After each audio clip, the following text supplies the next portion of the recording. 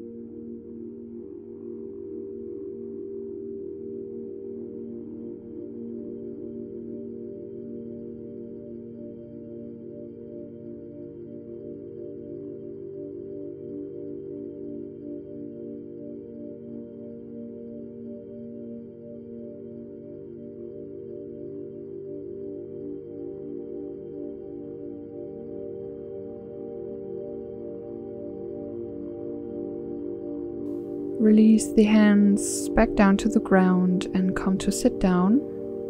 We make our way into a toe stretch. If you have sensitive knees, please use a folded blanket to pad your knees.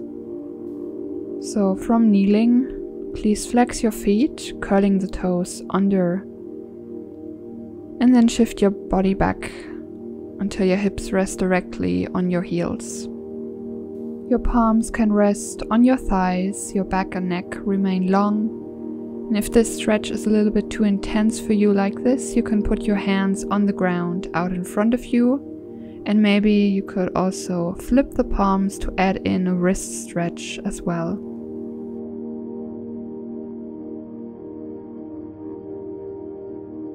So regular Yin yoga poses are held for 3 to 5 minutes or even longer. But these poses are not held for quite as long, about 2 minutes here. Always remember, if it gets too intense for you, you can always come back to rest in child's pose.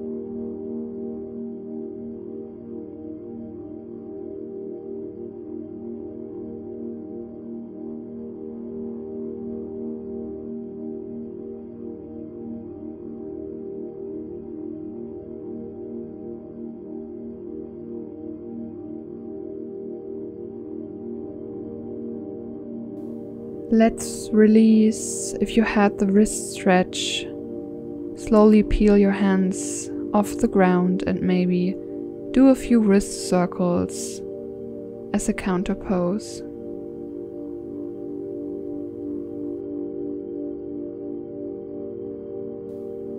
Shake out your wrists and then maybe adjust your blanket. We're going to sit down and extend both legs out in front of us. Coming into a half shoelace, keeping your right leg straight, bending the left knee and crossing your left foot over the right thigh to stack your left knee directly on top of the right one. If your knee stays more uplifted than mine, that's totally fine.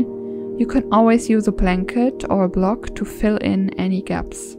Stay upright if this is enough of a stretch for you. Otherwise, you can gently fold forward. Maybe use a block on the second or first level to support your head and make this a little bit easier to hold. Take your time to find your edge, and if your mind starts to wander, bring your attention back to your breath or to any sensation you're feeling.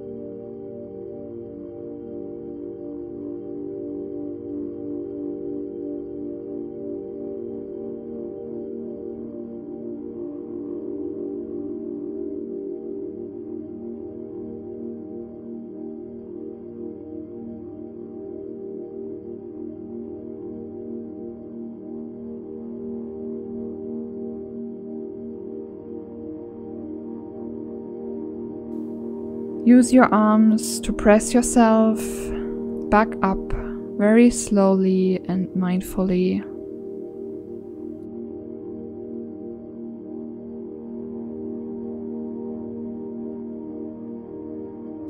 Put your block off to the side, and before going to the second side, we will do some windshield wiper motions as a counter pose. So feet flat on the ground and then knees from side to side.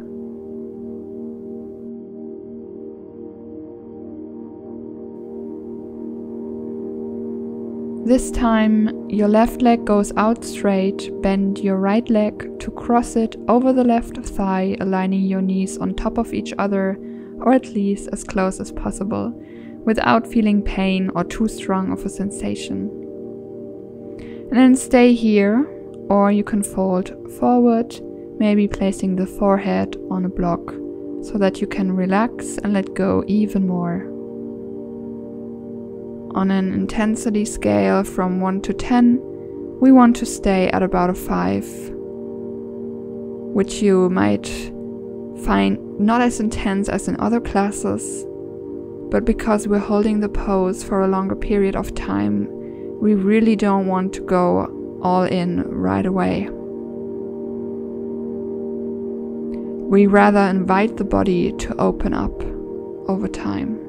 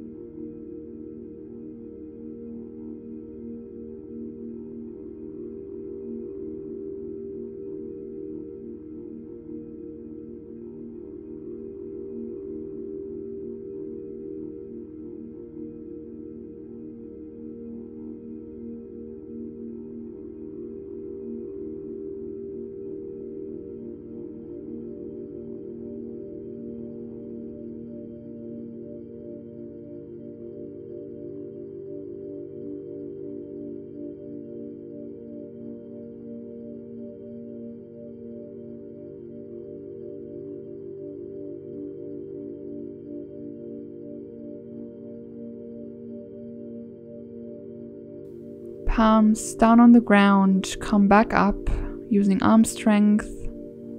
Head is the last thing to stack over your shoulders. And then uncross your legs. Before transitioning to the floor, just let the knees fall from side to side in a windshield wiper motion.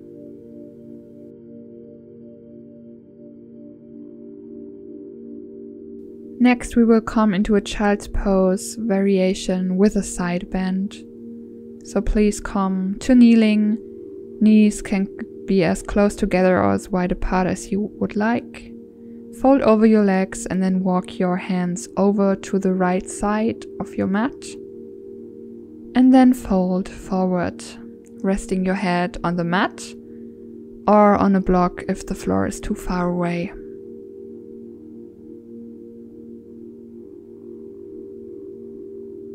Let your upper body completely rest. Gravity does the work.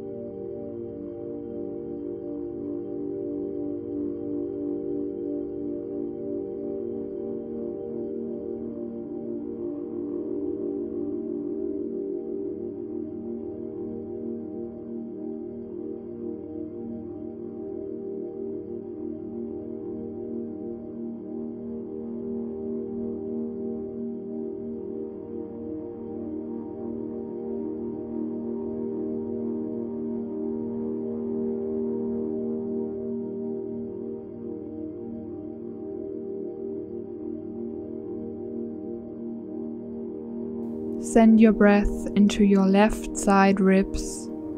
Fill that space with more air, more space.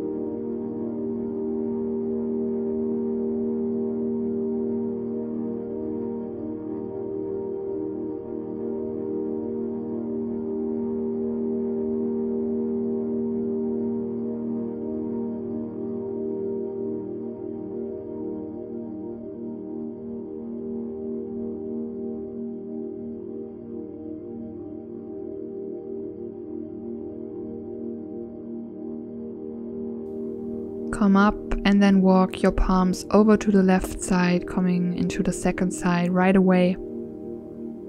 And then again folding back down. Taking it into your right side ribs, feeling a nice stretch there. So many of us sleep on our sides. And so this is an area that can get really tight. We tend to forget about our side body.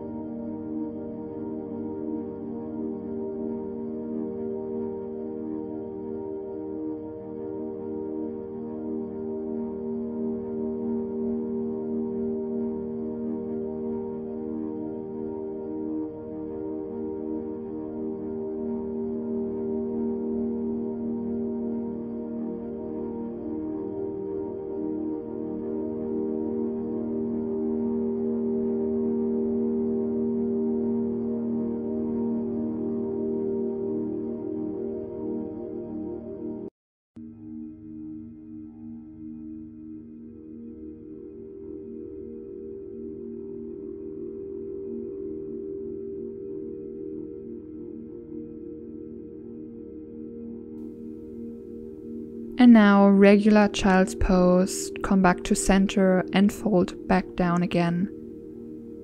Palms can go out in front of you in a diamond shape, or you can rest your head on stacked palms, or you could also rest your palms back behind you.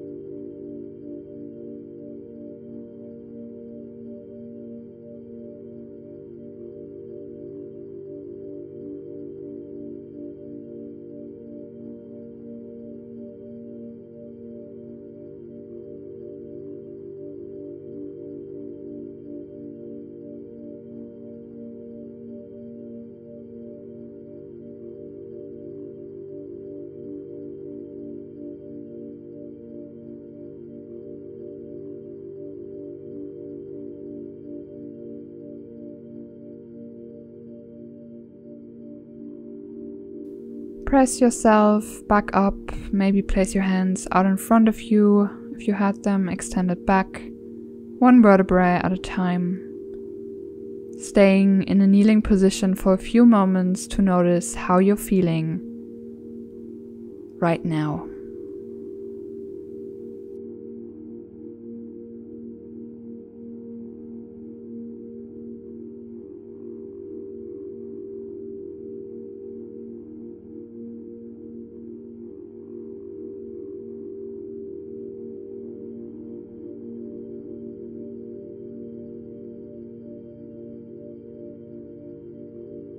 Coming into our final resting position, lying down on our backs in Shavasana, remove your blanket, remove blocks, any props you had, and then come to lie down on your back. Take your time, there's no rush. When you're ready, stretch out into Shavasana. Straighten your legs, arms go out to the sides. And just rest here.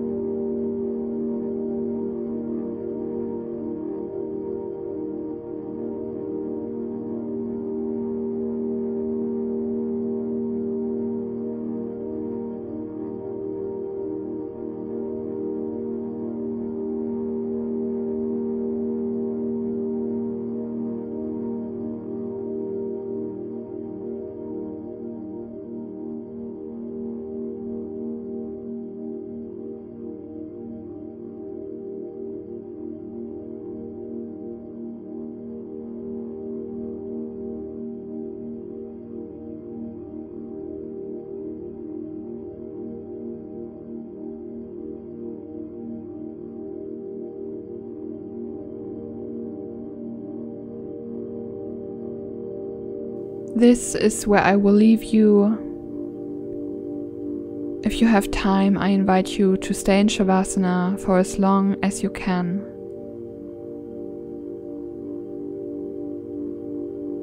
Thank yourself for making it to your mat today, and be proud of yourself for taking this time to prioritize your own well-being. And know that however this class went for you, you did enough because you are enough. Thank you for practicing with me. If you enjoyed this class, please remember to let me know in the comments down below, and if you're new, don't forget to subscribe to my channel and share this video with a friend. Practice again with you soon. Namaste.